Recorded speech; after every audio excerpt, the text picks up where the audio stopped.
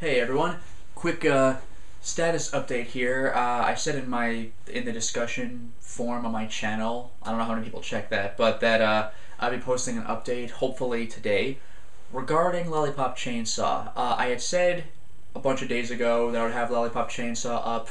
I implied on October 31st, and technically I did, but apparently I've gotten too many content ID strikes because because the games that I'm Let's Playing use licensed music. Duh, games have soundtracks and you pay to listen to them, technically. So, YouTube eventually got fed up with that. I don't remember receiving any strikes or anything. It was just like, whenever I would get an update about, oh, you've got a content ID matched thing, it would just say, well, you can't monetize this video. And I'd be like, alright, whatever.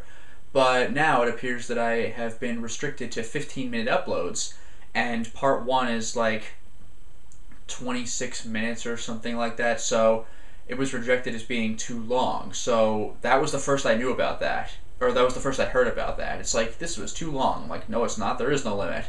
Well, there is now, so that really sucks. So regarding our Lollipop Chainsaw, I could still bring it up, but there are 2 ways that I can do this, and I would like to know which would be the preferred way. Should I break each installment down into 2 or 3, depending how long it is, 2 or 3 about 15-minute long segments, or should I drop like an extremely brief, like few second long teaser with a link to the blip video, the full thing, in the description? Which would be, I guess, the preferred method of watching the videos? A few, like, some chopped up installments, but all on YouTube, or the full thing, I would just show the link on YouTube and then link outside the blip. That's really kind of it. Like, which way would you, prefer to do things? Because, following the actual blip channel, I can link to that as well, I guess, but that's like, it's not really kind of something you comment on.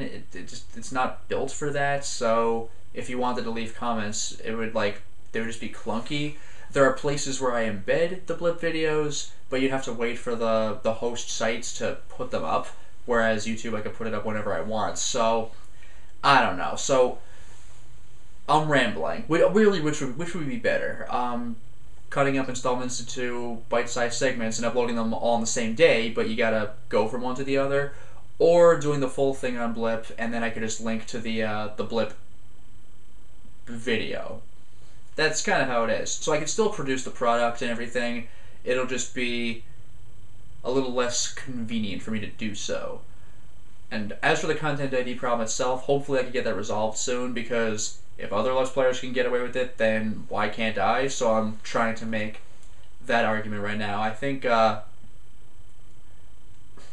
people say what they say about PewDiePie. I've never seen his videos, but apparently he's the #1 most watched channel on all of YouTube, and he's a Let's Player, so, like, not seeing a problem here regarding regarding content ID. I'm clearly not I'm clearly not providing these songs for the purpose of being downloaded, because you would be hearing game background and my commentary over them, but YouTube's little robots don't know that, so who knows. So yeah, chopped up installments, 2 or 3 at a time, making 1 regular installment, or link to the blip video. Which do you prefer? That's pretty much it. Till next time, everyone.